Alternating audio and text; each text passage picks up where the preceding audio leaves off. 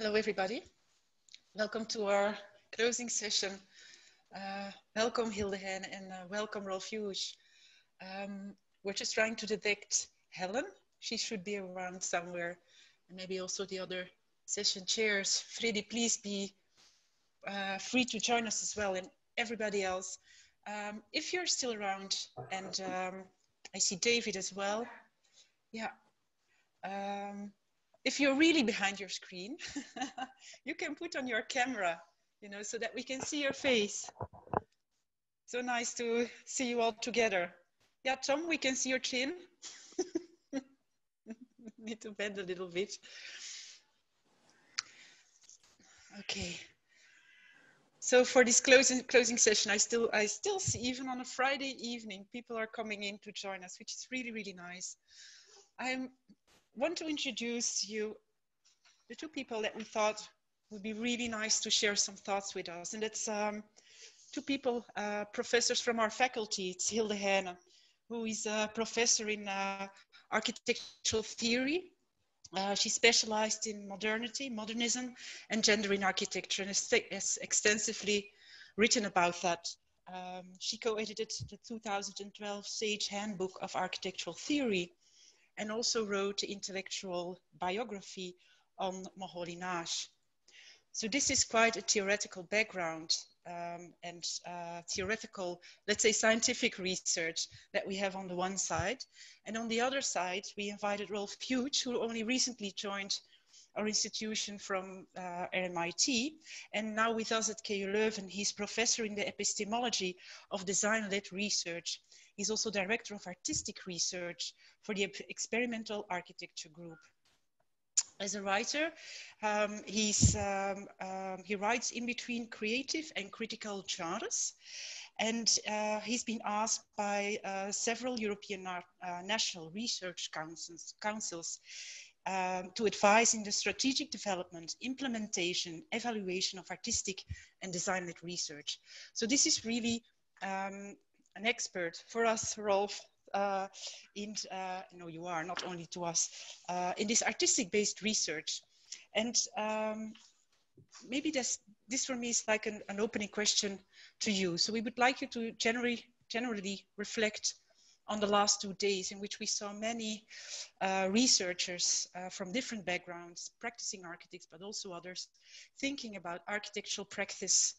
And theoretizing that, doing research on that, or thinking about architectural research and the practice of that. So hovering in between these two. And one thing definitely came out of that. That's that somehow all of the speakers, the 24 of them, also the keynotes, we remain in the field of scientific research, or that's what we endeavor and that's what we try to do. We all produce this paper that is ready to be peer reviewed, and we all want to submit to this format of a conference so that we have a common ground to communicate. And I think we all went for these three things, Rolf, that you pointed out before, which is novelty and originality, significance in the field, but also rigor and scientific reliability. I think these are all these qualities that we try to really go after. Then there's this other thing that seeps in completely different ways and through different layers, and that's this idea of subjectivity, interpretation, and speculation.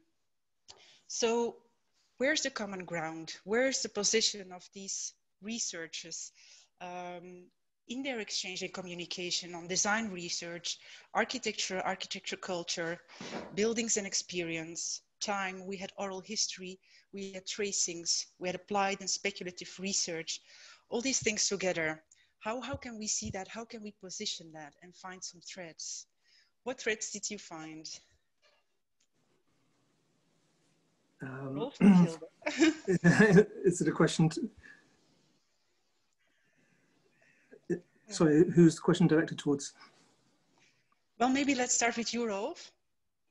Okay, well, thank you very much, Caroline, for that nice introduction, and also for organising this fantastic conference. It's really been a really impressive achievement to you and your team to, first of all, attract such a rich field of contributors, and secondly, to pull this off on a sort of digital mediation and yet still feel like a conference. You know, all it lacked was the coffee gossip and the evening socializing. So thank you very much for that. I just wanted to correct two things in your introduction. One is that I'm not from RMIT. I've actually never been there, but I was at Newcastle University before I came here with Katie. Me, sorry, Rolf. No problem. And then before that, I was in Sweden for 24 years. And then the other thing was that you mentioned novelty, originality, and rigor. I think that's not my proposal. I was quoting a Swedish Research Council report that was advocating those categories and also for artistic research. So that's just a bit of housekeeping. What I wanted to do, what I thought would be useful to do to start the reflections with, was just to remind us of Hilde's question, which is there in the program. Are architects who write a dying race? Tempting to say yes, but then we're all a dying race, but it's Friday evening, so let's not go there. And I just wanted to sort of pull that up again. And also I wanted to sort of cite Caroline's last question in her preface to the program, which was, what can practicing architects bring to the table in an academic context when they are researching, drawing and writing? To what extent can a discussion on the tools and methods of practicing architects deepen the academic debate and enter the fields of architectural history and theory? So I feel like I've been witnessing over the last couple of days the expansion of a field of research. It feels like the humanities has been brought into proximity with bodies, abandoned bells, greasy butter paper, imagined utopias alongside creaking floorboards and cracked windows, lived experience and memory. In other words, all the riches of sensory knowledge. And in the process, the field starts to shape change, or perhaps it learns to breathe in a different way and create new alliances. So at the start of the conference yesterday morning, I started to notice the appearance of a number of oppositions that were being bandied around. So I started jotting these down as they occurred over the 2 days. They included things like theory and practice, writing and drawing, text and image, representation and action, reflection and action, scientist and designer, object and subject, and so on. And writing has been discussed repeatedly, especially yesterday, I think. But there's been very little discussion about what we mean by writing. Writing, I think, has been assumed to serve an explanatory function. So I wonder what other genres might we consider? What hybrid genres, for example? And I think I've always been drawn to hybrids. I've been, as you mentioned in the introduction, working with artistic research, which arguably is itself a sort of hybrid. You know, is it artistic? Is it research? Is it neither nor, or is it both and? And also in literary terms, my practice as well as a sort of academic writer, I'm also a fiction writer and a prose poet. And my favored form is the prose poem, which itself is a monstrous genre. It's a monstrous combination of prose and poetry. It's, you know, it looks like prose, but it contains the techniques of poetry. So it's neither nor and both and again, or a monster form. But it might also be, this might also raise the sort of forms of convergence that Carlo Menon was talking about yesterday in discussing the relationship between architecture and publishing. So my own PhD, as you mentioned, was a PhD. It was the first of its kind, actually, in the UK, a PhD in creative and critical writing. That was 26 years ago. I'm horrified to recall. And basically, it meant I wrote a novel about an imaginary city for my PhD. And then I wrote an essay about the process of writing the novel about the imaginary city, which became a sort of exercise in tightrope walking, in a sense. But it meant that ever since then, I've been very interested in this question about, you know, writing and different modalities of writing, different encoding of authority or questions like perspective, which are also used in architecture, perspective, point of view, questions that you might ask of a work of fiction, like who is standing where to say what to whom, with what distance and with what motivations. You can also bring those types of questions into academic texts. And of course, feminism and post-colonial studies has been instrumental in sort of deconstructing the so-called objectivity of scientific or academic texts and bringing back the contribution of lived experience, the specificities of gender, of sexuality, of the body, of race and class, and so on. So I think those, you know, I'm trying not here to create oppositions, but rather to create fusions or monstrous alliances in a sense.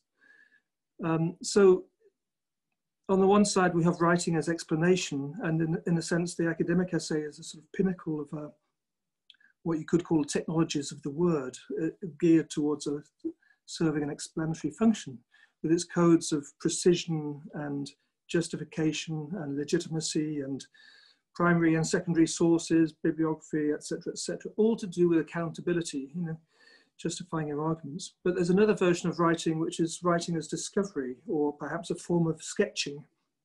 Maybe this relates to the drawing without preconceptions, and perhaps it's an example of the beautifully unsure that Louis Mays was speaking of yesterday. So there I'd like to say, you know, just like we can take a line for walk and see where it leads us, as Paul Clay proposed in his sketchbooks. So we can take a sentence for a walk, or be taken for a walk by the sentence, and see that as a sort of sketching process. Writing, in other words, doesn't have to be a sort of after the event occurrence where you write up, you know, you represent what happens, but it can actually be part of a design process, as you all know. But another version of writing that I'd like to sort of put on the table is the idea of complexifying through writing the original question. And that can also occur through forms of co-authorship, and also the term that we've used at the Experimental Architecture Group with my colleagues Rachel Armstrong and Simone Ferracina. We've developed this idea of composting, writing as a sort of composting, whereby the individual texts are sort of brought together, they're sort of pressed over each other, and you know, people write over each other's texts. Nobody really is precious about their own work, and in the process, a sort of co-created text emerges that is almost invariably more interesting than the sum of its individual contributions. So that idea of composting, that you let ideas sort of chemically react over time by a sort of release of control and mastery, I think is an important and interesting idea, not least because it requires a great deal of trust. You know, in place of control and mastery, I think what becomes all important is principles of care and attention. You know, so that element of trust. And I think linked to this is an idea of what I would call an expanded notion of literacy. So, you know, we have one version of literacy where we read and understand our scientific texts or academic texts and so on. But there's another version which I think is emerging from artistic research, which is, again, not only, but also a form of literacy which we could call exposition. And I take that term from the Journal of Artistic Research, which I was partly involved in developing when I was a member of the board of the Society for Artistic Research. There are basically two online tools which were created to try to give artistic researchers a reconceived publishing tool. One is called the Research Catalogue, and the other is the Journal of Artistic Research. So it's trying to rethink what the publishing tool could be for artistic researchers by allowing a greater sort of format flexibility between text, moving image, still image, and sound files.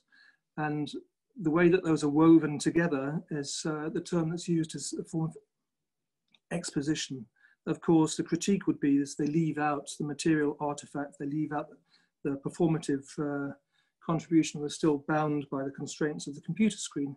But even so, I think it's quite a useful term, or at least it has been in my practice, because it's helped me go from what I earlier spoke of as giving an account. This is a term I took from Judith Butler's fantastic essay called Giving an Account of Oneself, where she talks about the ethical challenges of, giving an account of oneself that is typically experienced at things like funerals, where you have to, give an account of a person's life, and what a tremendous responsibility and ethical challenge that is. But it struck me when I read Judith Butler's essay was that this was also a very useful analogy to the responsibility and the challenge of giving an account of an artistic artifact when it's being presented as a contribution to research. In other words, how you do that without reducing the sensory qualities, the qualities of outside language, and also the nuances and the complexity, not simply turning it into a sort of caption or an explanation. So expositions helped me to go from that in my early thinking as, very much thinking of giving an account of a work. Then I realized that that is still very logocentric. It's still rooted in the word. So exposition then allowed me to think of the idea of staging an encounter. And this is what I mean by an expanded form of literacy. You stage an encounter with the artifact or the material object, or indeed the building, then the challenge then is how to stage the encounter such that the contribution to research becomes either implicit or explicit. And that for me is a more useful term, because it brings in the idea of curating, and it brings in the idea of the distribution of artifacts in space. And at this point, when I talk about this, I usually show an OMA slide showing this fantastic exhibition slide, and invite people to think of an exhibition as a sort of spatialized essay, in which instead of reading sequentially like we do with an essay, you move through space and you choose how long to linger on each of the curated events that have been placed in space. And so you, as a sort of reader, you become a sort of co-creator in how you move around that space and how long you decide to linger on each element.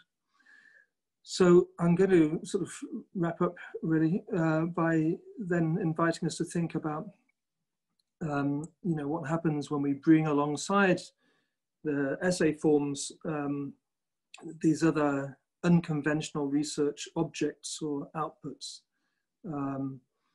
The introduction of experience, we've had some great examples of the last 2 days, such as living inside of the object that you study in order to experience it. Traveling to meet the interview subjects in order to soak up the atmosphere, not just the verbal contribution of the interview subjects. And so with that, we also have different forms of knowledge. We have the sort of propositional forms of knowledge, but also tacit knowledge that's been mentioned, and even ineffable forms of knowledge. We also have the possibility of new research artifacts and performances, and if you like, what we could call epistemic things, the introduction of epistemic things into the conversation. So again, I don't want to offer this as an opposition, but rather as a sort of as a scale perhaps, or as a different modalities of, or different forms of emphasis. On the one side, you have, if you like, degrees of transparency, modes of explanation, which are often, concerned with clarity and with truth via evidence and authority, the construction of a sort of, as was mentioned, there are no transparent deliveries of information, but still the codes of presentation are on that side. And on the other side of this scale, there's things like immersive experience, degrees of opacity or density, complexity. And here, instead of truth and verification, we might need to talk about preferences. We might need to actively involve our community in constructing value and also configuring our responses, having a conversation about our experience. Did you experience what I experienced just now when we studied that building, or when we encountered that researcher's presentation of her work? So in other words, we're talking about, in that sense, the co-creation of value. So finally, I would say that instead of disciplinary silos and systems of reward that are based on cultures of virtuosity, we might want to think about design interfaces between researchers and peers, such that we co-create answers to the question, what do we value? And here I'm struck by a point that was made, I think it was by Patrick Lynch, citing Aristotle's Ethics, when he writes that the point of knowledge is friendship, and the expression of friendship is the city. But if so, then I think it's likely to be a city like Ghent, where there's not only I'm speaking from Ghent, so I'm proudly advocating my new home. A city like Ghent, where there's not only respect for history, but also great variety of building types that seem to coexist through a civic tolerance of difference and repurposing. So in other words, I would agree with Sophie Sarah's earlier point that we should sit down together and compare the epistemological assumptions of our various approaches to research, so that we can understand how the tools that we use shape the horizons of our thinking, and we can learn how to exchange approaches to increase our choices as researchers. So this is to create a sort of research culture of experimentation and risk-taking. And as I mentioned, this requires trust and dialogue over judgment and monologue. So what are the stories about the world that we wish to tell? And who is telling them? Who or what is excluded? And here we might also pause to think and ask the question, who will give voice for the more than human perspectives that tend to be neglected in architectural research? And then we could also go on to talk about interdisciplinary and transdisciplinary perspectives and the challenge those pose for a sort of epistemological evaluation of such work, because those positions tend to be partial. So we need to have, again, a great deal of agility if we are to evaluate interdisciplinary, especially transdisciplinary work. And finally, I'll end there. That's fine. Thank you for your time. That's just an attempt to sort of open up some of the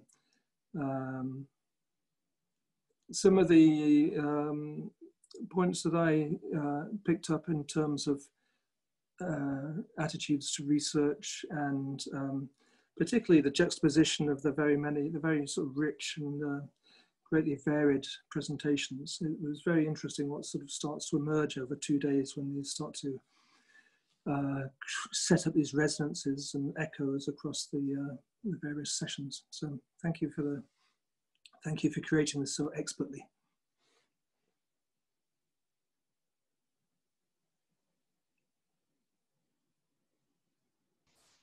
I was saying thank you so much, Rolf. And although we're different than just artists creating, because we're not really endeavoring to talk about our own work, we want to talk about others and talk about the world and society and architecture in general, or other buildings or whatever.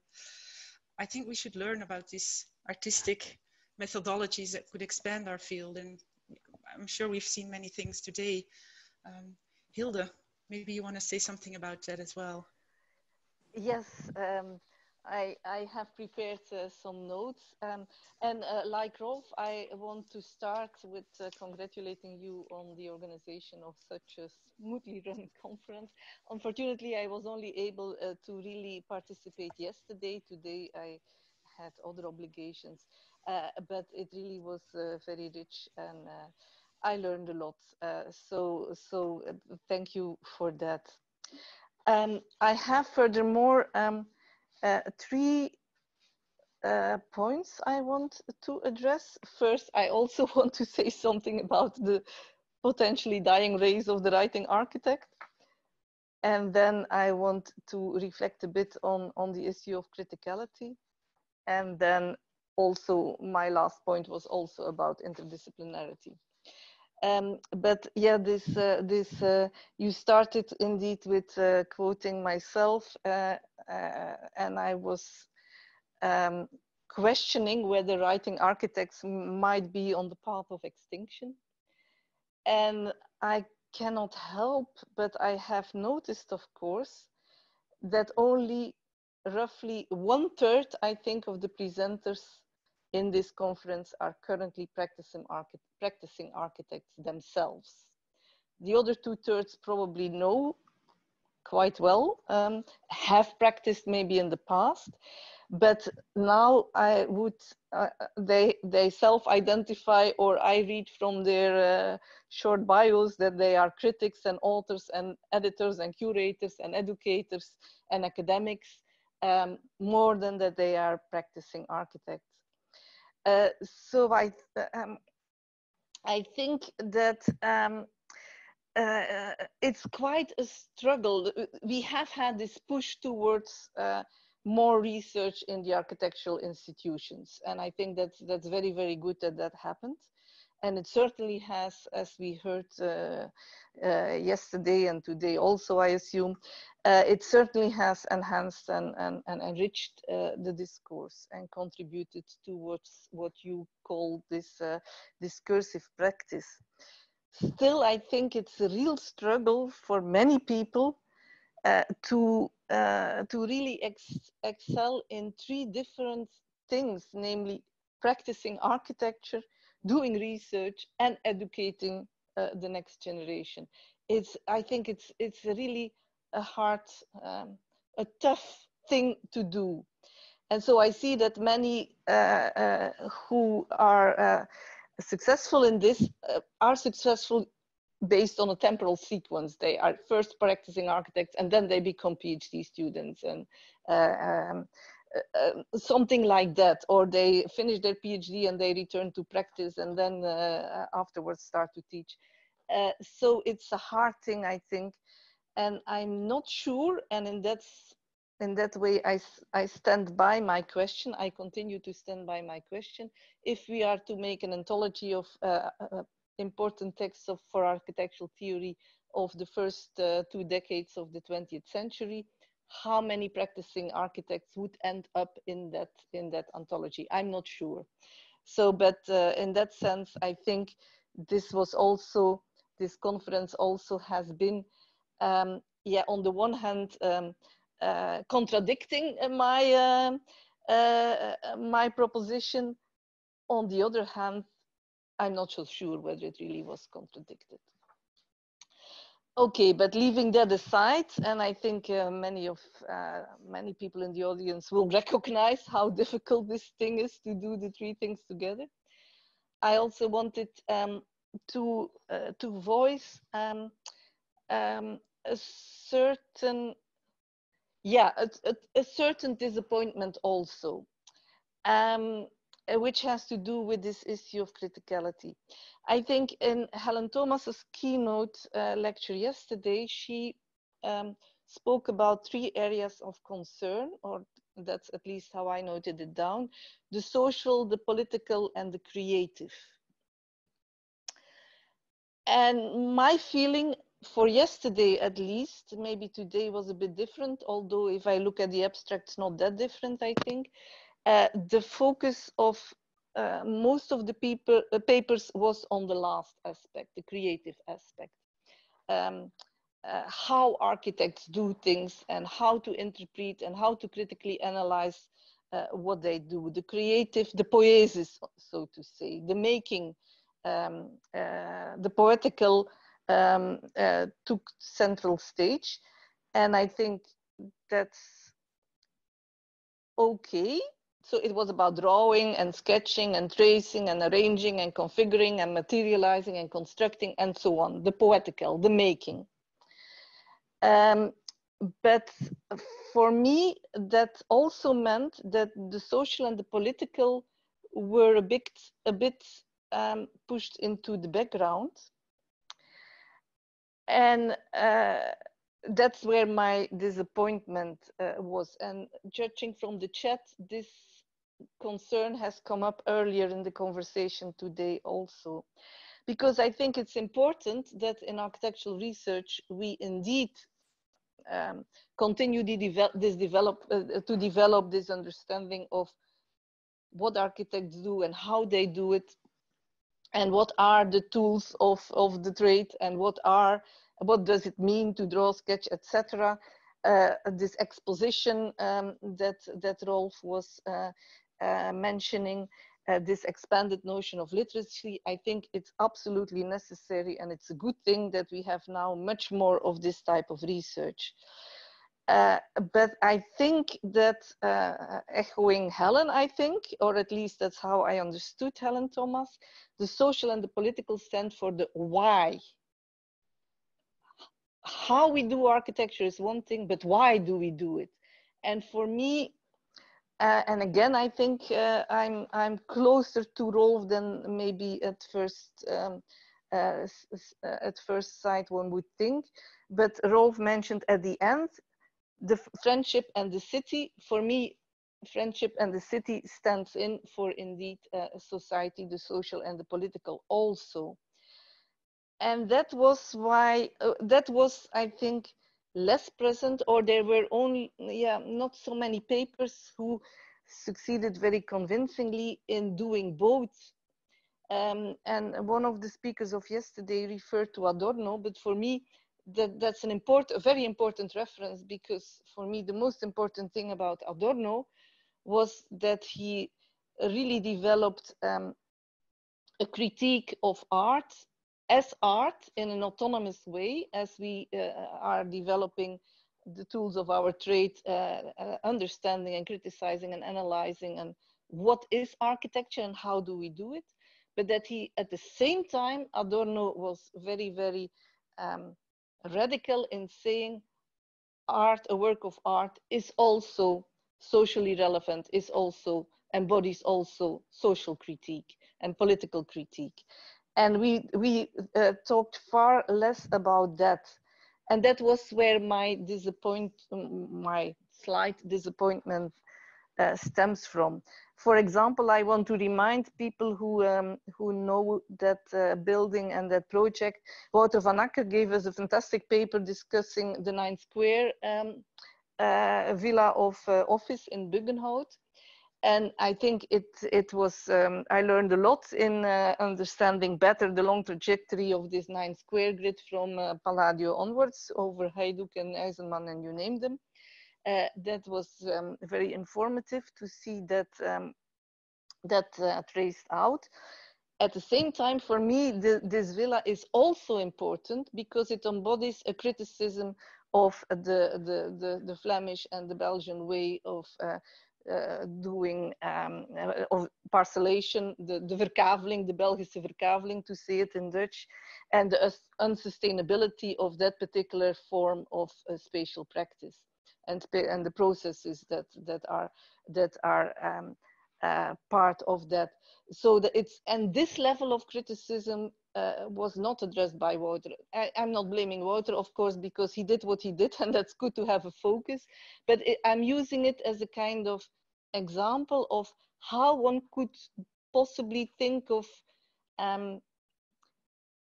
aiming for doing both, having this critique of criticism of and critical analysis of the forms and the tools of how we do architecture, and at the same time really teasing out the social content, the political meaning that also might be embodied in the work. And fortunately, I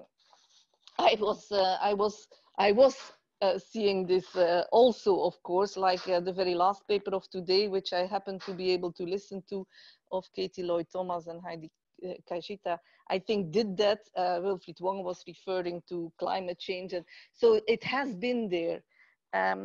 But I would be happy to see more than that possibly in the future, because I think ultimately, why are we doing this kind of thing?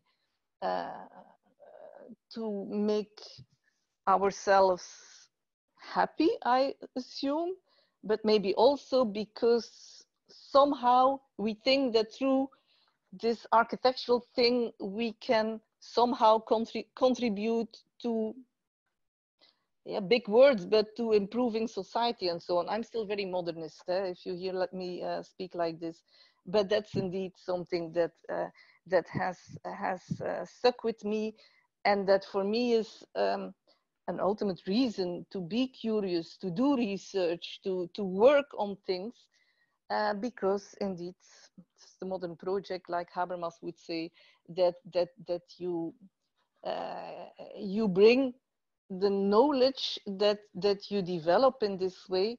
Ultimately, it's knowledge that contributes to a better future. Let's put it like that. So I think that there we could still do a better job of bringing these different layers. I think you also spoke about these layers in your introduction, Caroline, to make them interact better. And I think we need both types of research, but we also need them to interact. I'm sure about that. And that's where I want then to transition maybe to my third point about interdisciplinarity. Of course, the title of this symposium referred to history and theory, research, practice, history, theory. And maybe, yeah, and we can discuss a lot about what is theory, and is there a thing like theory of practice or practice of theory, etc. But as those of you who are a bit familiar with the Sage Handbook of Architectural Theory, you would already know that in let's say my genre of theory, the theory that I deal in, social sciences are very important, and anthropology, ethnography, social geography, that kind of thing. And I am also convinced that as architects and as people mastering these tools of architecture, the sketching, the drawing, the designing, etc., we named, you can continue to name them, that we have something to contribute to the social sciences. Because they, regardless of the spatial term, there are still a lot of social scientists who do not understand space and spatial configurations and the impact of the built environment, etc. So for me, it would also be important to think in that direction, how to use the tools and the skills of the architect to contribute to research that addresses social and political challenges like sustainability, climate change, and you name it. And that's why I think that also there is also a form of, I mentioned it yesterday in one of the discussion sessions, that research practices by architects that, for example, that one can see in the pilot projects, for example, of the Flemish state architect, the Vlaamse Bouwmeester, or the scans of the Vlaamse Bouwmeester. That to me is also is one of these places where one might encounter also a very fertile interaction between research in architecture, practice of architecture, and theory of architecture. It might be developed that way. And that's the kind of thing that maybe I was also a bit missing in the conference, but again, I didn't see everything, so maybe it was there in a kind of unexpected way. I think it would, we still need to push a bit further in the direction of this transdisciplinarity, interdisciplinarity. And also, I think it's a necessary stage that architectural research focuses on itself and develops this kind of autonomous thing. But it should be, well, at least I would hope that it's a stage that that will continue to thrive, but that also helps to make way to another way of bridging research, theory and practice, and that is more explicitly concerned with social and political issues. I leave it there, but again, thanks. It was really interesting. Okay, thank you too, Hilde, for this wonderful, insightful remarks.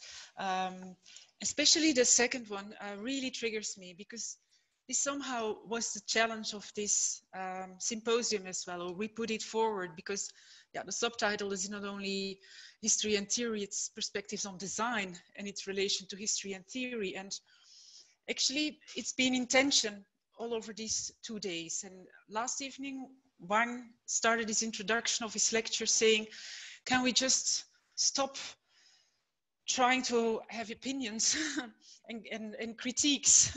So he hoovered away from this criticality and he said, leave that to the other experts. Please let us just talk about buildings. Let's just enjoy them and let's just do design research. And hup, he went on and off in a wonderful lecture for 1 hour. Interweaving a little bit of criticality here and there, but definitely not what I think that you mean. And so somehow it's been these two, are they opposite? That's what I start to wonder now. Do they almost like exclude each other? It's like when you really go inside a building or a design or a butter paper or a materiality, you're so much in it that you're missing maybe a bird's eye perspective here, and is one excluding the other? I think, yeah, for me that remains an open question that we definitely cannot answer here in this last couple of minutes of the symposium. Maybe some of you want to reflect on that or have some other remarks. Let me just add, that's why I brought in the example of the Villa Buggenhout office, because I think that you can clearly analyze it from these different perspectives, and they are all there as different layers in the building and what can be said about the building.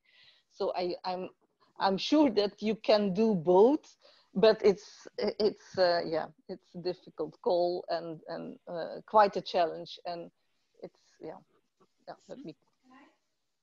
Can I add something? But then I would have to ask to Carleen to. We're one of the few people who actually share a room here, so only one of us can talk, because otherwise we hear each other's echo. I think Hilde, I think it's quite interesting that you mention the social and the political, and maybe also the love that everybody expressed to dive on the architectural. But what actually struck me is that maybe that is because I consider myself one of these people that tries to combine these three roles, not at the same time, but sequentially indeed. And I think maybe it's even that all these people that are teaching and working in practice and working in academia, the social and the political is so vital via teaching, via wanting to maybe educate people to be critical, or maybe via discussing projects in other ways. I think it's a very good point that you make, because I feel that a lot of time it's actually right under the surface, maybe a few more than others. But for example, the butter paper seems to be very much an essay on a particular piece of paper. But when then Laura talks about the Italian girl that actually made the drawing and that, you know, needs to be taken into account or has a role, I think a lot of these small instances, actually the social and the political does surface. But it might have to do with the fact that there is a sense of wanting to emancipate the design as a research practice. But I feel that there is absolutely the social and the political are never far away. You know, CISA negotiating clients, negotiating landscapes, negotiating circumstances. So it's maybe a different way of there is of course a difference in lens. You're absolutely right. But that might have to do with the fact that basically we're all architects, so we love we love the build form. Might even be our weak spot, but it's also what we're good at. So it's maybe also what we can bring to the table. But the notion that, for example, the materiality of building can be something, or the spatial qualities of building is something that we can bring to the other sciences, could be a nice next step, because I do feel that we have things to bring there. Yeah. But future, maybe next conference.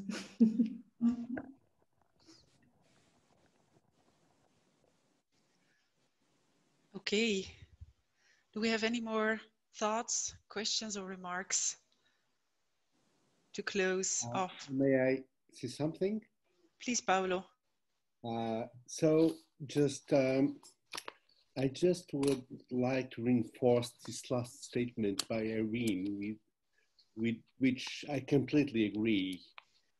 I mean, maybe of course, the social and political questions are under the surface of drawing in the architectural practice. And I think it's very important to get deeper in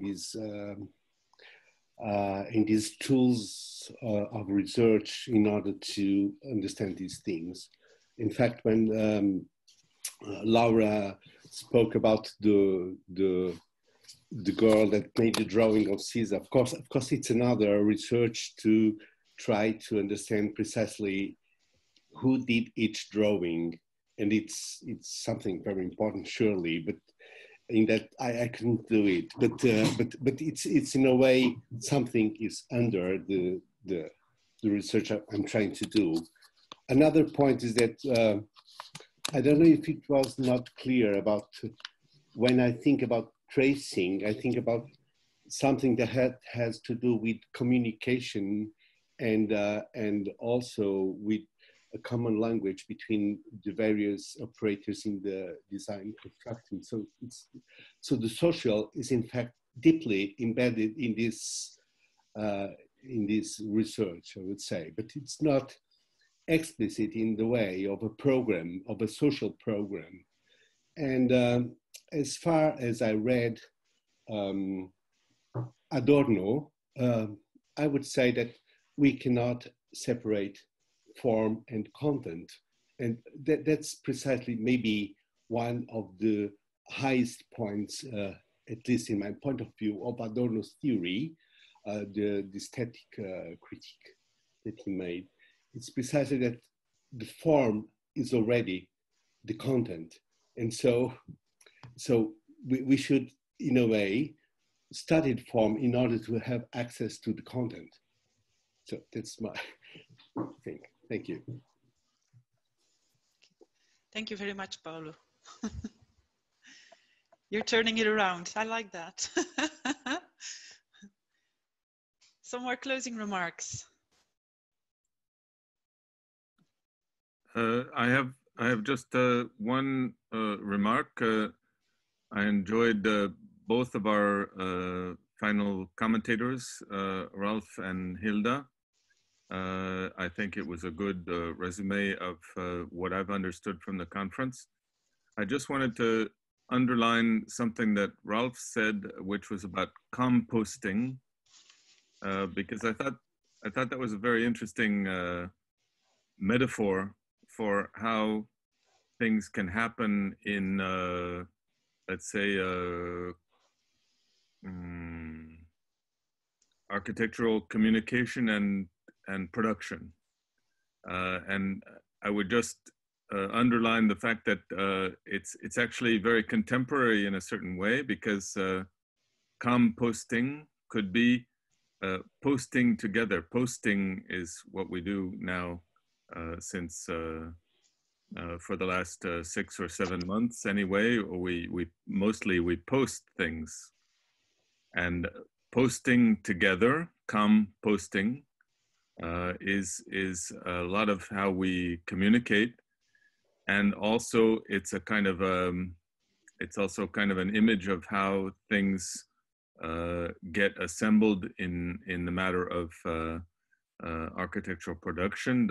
So things getting piled on top of each other, and maybe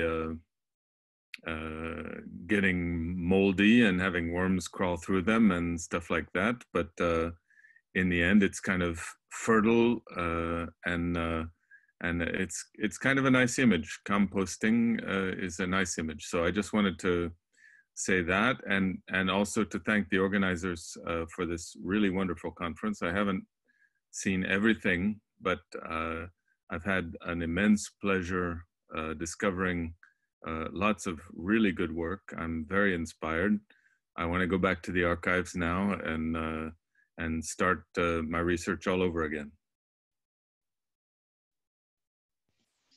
That's nice, David. Maybe you should in Rome or in Paris. Yeah, well, I'm not in Rome actually, but I don't know where that thing came from, but whatever. We have some nice feeds on the chat, and it's Lara Hartio says, it might be worth thinking in this sphere of assembly that the term is social, political, tectonic, and narrative all exist on the plane of the page. And Irina says, may I suggest a radical division of labor? The flowing line of the creative drawing can and is often, thankfully, autonomous. However, its critical reading must discover and unravel its heteronomy.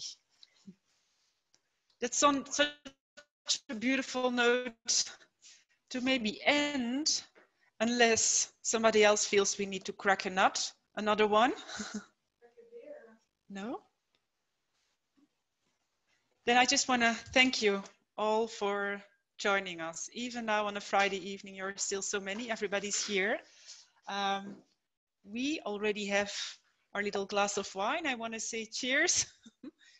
Yeah, let's do that. Let's do a round of applause. Let's all put on our mics.